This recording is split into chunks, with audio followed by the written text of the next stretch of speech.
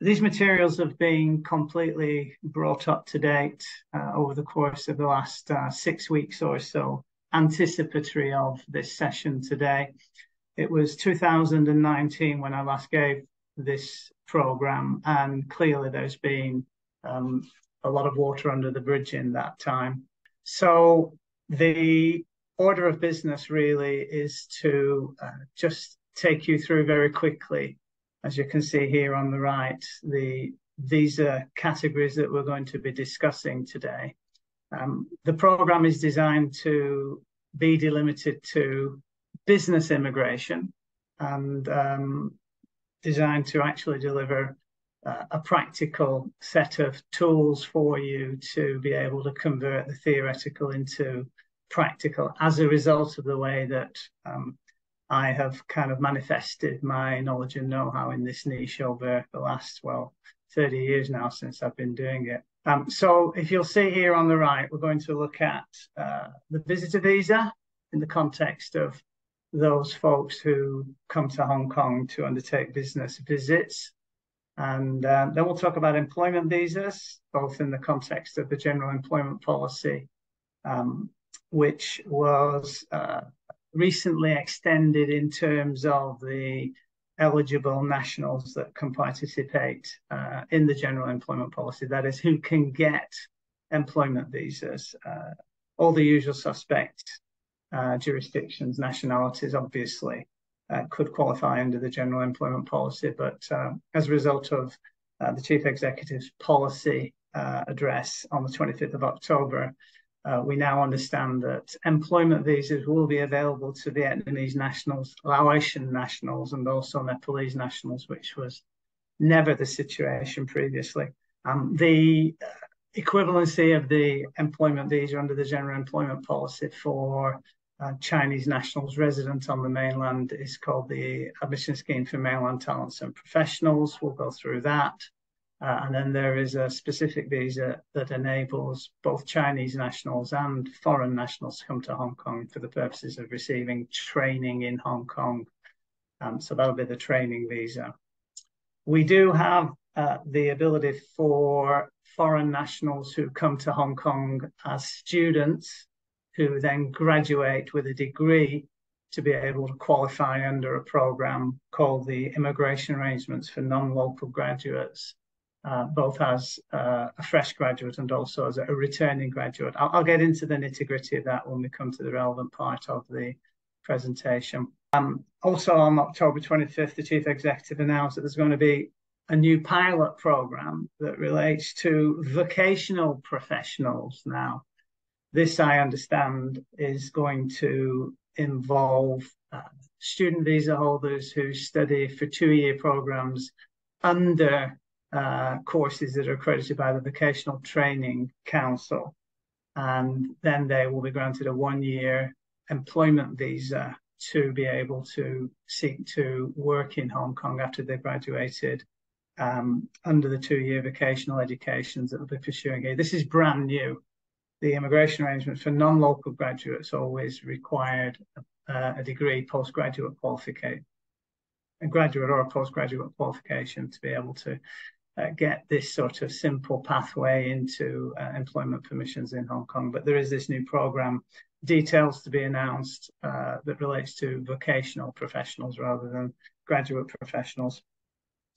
I'll then move into business investment visas as an entrepreneur. Again, this is a general employment policy program. And then we'll talk about passive investment for residents. That's the capital investment entrance scheme, which was originally suspended in 2015. But again, on October 25th, the Chief Executive finally intimated that the qualifying quantum was going to be 30 million Hong Kong dollars, and that the qualifying investment asset classes should be similar to those which prevailed up until 2015. But the devil's in the detail, and we haven't got the detail yet. So I'll touch upon that only because I simply don't know too much about it, to be frank, at this stage. So then I'll talk about the 2 types of talent schemes. One's called the Quality Migrant Admission Scheme, which has been around forever and a day. It's had some enhancements done to it over the last 36 months or so, most recently in 2022. And then I'll take you through the top talent pass scheme, which is the new kid on the block, came into play towards the end of last year. This is the 2 million Hong Kong dollar, excuse me, 2.5 million Hong Kong dollar prior income high earner qualification. And then the graduates of the top 100 universities, which, according to the policy address, is now going to be increased to the top 184 universities. But don't know what that's going to look like yet, but we'll discuss it when we get to the relevant part in this discussion today. Naturally, in the context of business immigration, when folks are going to be coming to take up residence here to pursue their commercial objectives or their career opportunities, they'll be wanting to bring their families. So we'll be looking at family visas, both in terms of married family members, those who aren't married, and where the opportunity for elderly parents to get dependent visas fall into the mix. I'll touch upon briefly the supplementary labour scheme, which is the program that's been around forever and a day. It had some enhancements recently that expanded the range of relevant jobs that can be that can qualify under the supplementary labour scheme. So we'll touch upon that somewhat. Then we'll look at the admission scheme for second generation of Hong Kong permanent residents.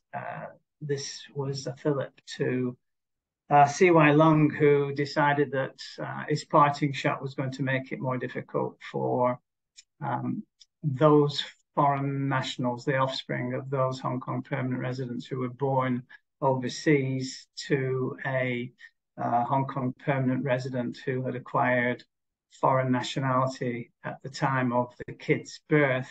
They used to be able to get right to land. CY Leung said, no, we're not going to enable right to land anymore.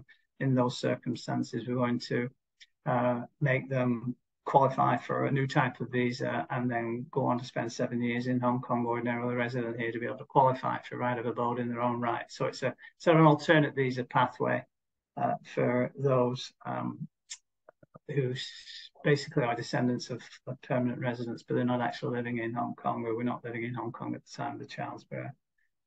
There's a program called the Technology Talent Admission Scheme, which is really quite delimited to the kind of support that can be offered to larger technology-related organizations that come and set up shop in Cyberport and the Hong Kong Science Park. Won't belabor that too much, simply because there's not that much stuff out there. I think I heard recently there was something like 24 approvals since the scheme was initiated 3 or 4 years ago.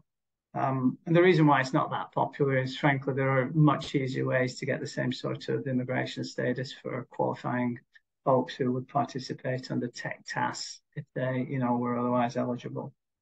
Then sweeping up towards the end, we'll look at the working holiday visa, which is a simple visa that will enable employment and will enable ostensibly some self-owned business activity, as long as it's non-permanent work or business activity during the time that you hold the working holiday visa. But the Immigration Department has proven to be quite flexible, in my experience, about converting from working holiday visa status into other longer-term general employment policy visas, such as the business investment visa as an entrepreneur if you started a business whilst you've held the working holiday visa, or you found permanent employment and you're otherwise eligible for an employment visa under the general employment policy. So the working holiday visa does have a role to play. And then, given that for long stay foreign nationals, those that are ready to and indeed are go on to spend 7 years being ordinarily resident in Hong Kong, they will go be eligible for consideration for the right of abode. And we'll look at that, and then we'll look at unconditional stay, which is a sort of like the young offspring of right of abode that's more of an administrative immigration convenience than devolving any rights per se. I'll go through that when we hit the relevant part of the presentation. at that time. And then sweeping up right at the very end, we'll look at what happens if cases get refused, both in terms of the first line of appeal, so to speak, which takes the form of a reconsideration application. And then if that doesn't work, what you might deem to be final appeal. So that will then basically encompass the entire presentation as regards business immigration in a practical sense.